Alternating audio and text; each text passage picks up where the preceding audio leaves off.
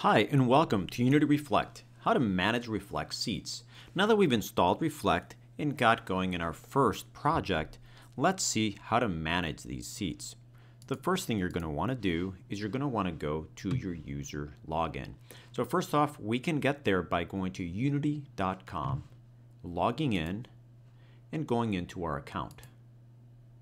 I'm going to maximize so we can see the whole view, and we can go into our account. This is me personally, and the first thing I'm going to do is go down to my organizations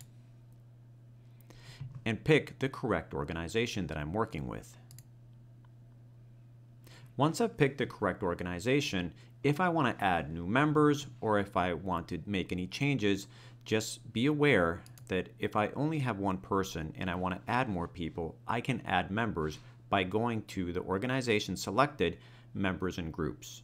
As you can see, there's only one member at the moment. I would have to add a member and they would have to accept this and then be part of it.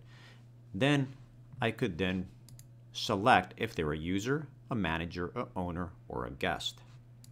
Once we have selected that, then we can go back to my organization,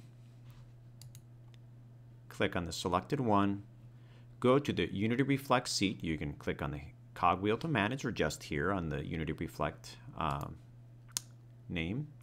And once you're here, you will see what your account has. I have a subscription. This is how long it will last, when it will expire, the amount of seats I have available, so I can invite 2 other people if I wish. If you don't have anybody here so far, you can assign a seat, or if you want to remove somebody, you can revoke a seat. You can add more seats if you will by adding a payment method.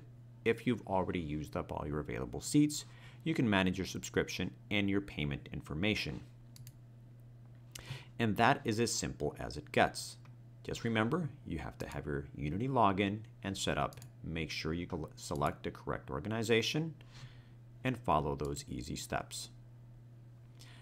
Wish you the best of luck in managing and maintaining your Unity Reflect seats.